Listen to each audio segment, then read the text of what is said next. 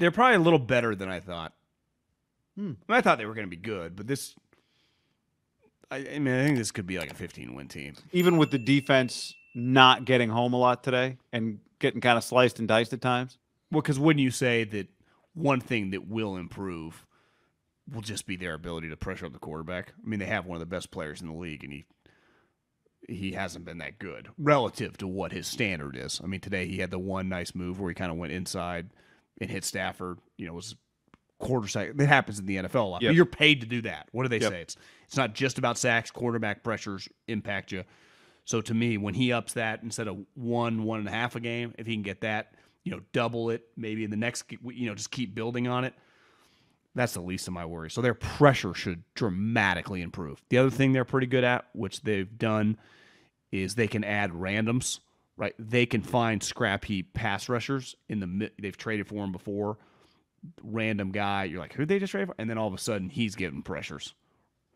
So I would put them, if they're not able to use this cap space on some player, which Kawakami, I went on his pod 2 weeks ago. He didn't save it. So I was like, I'll do it again.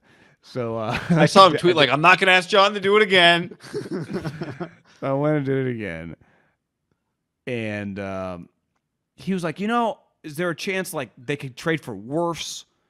Clearly they're doing this kind of NBA style to have, in case something weird happens, they have the firepower. Or to carry it over to next year. It just gives them optionality.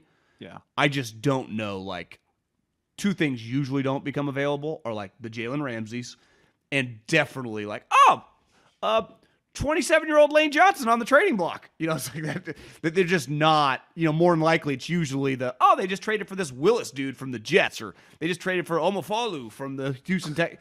That's typical. Honestly, wouldn't you say McCaffrey, that situation's an outlier, right? So there are more trades in the NFL, but for the most part, guys that get traded are, it's like, Golden Tate traded for a second rounder. Yeah. It's Vaughn true, but they have career. But they have experience, right, with Emmanuel Sanders and with McCaffrey. They've seen it happen in their division with sweet players getting acquired. No, they're gonna trade. It's just hard to, like, who are they gonna trade for? You never know. It's sports. Weird shit happens, but Wirfs, I'd give them a first rounder and like a second rounder for Wirfs and take his contract or whatever. They're 2-0. You think Todd Bowles is this? That's the way the NFL always is. Like, we all have these proclamations of like, this team's going to stink, this team, and then all of a sudden you look up and Tampa's 5-3. Now they may end up going 8-9, but at the time when they're 5-3, they're not thinking about going 8-9, right? They're like, fuck it, let's make the playoffs. Yeah, that's why the deals happen in October.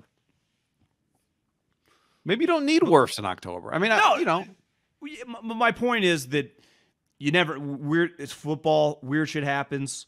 You see with Chandler Jones, like, God, I think the Raiders, I was watching the Raider game today. They're like, God, they're really double teaming Crosby. It's like, God, he could use some help on the other side. Oh, yeah, their guys going AWOL tweeting about it back in Vegas.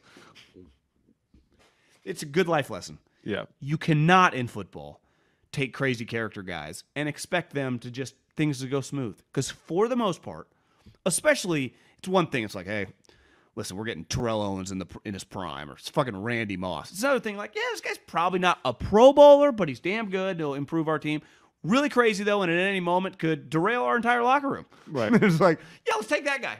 Give him $25 million guaranteed. Especially when you tag it with, this wasn't exactly like established culture of the Las Vegas Raiders, right? Oh, they didn't bring him in. You guys were both on the staff when Bill traded this guy because he went naked. Like, shouldn't you red flag? And for all of us that sit on the couch, because I was someone like, God, the Niners should trade Chandler Jones. No, they shouldn't. Or, sign him a couple years ago when he was a free agent. No, that's their job to make level-headed decisions. Right? You listen to the fans / podcasters, you'll be sitting with them.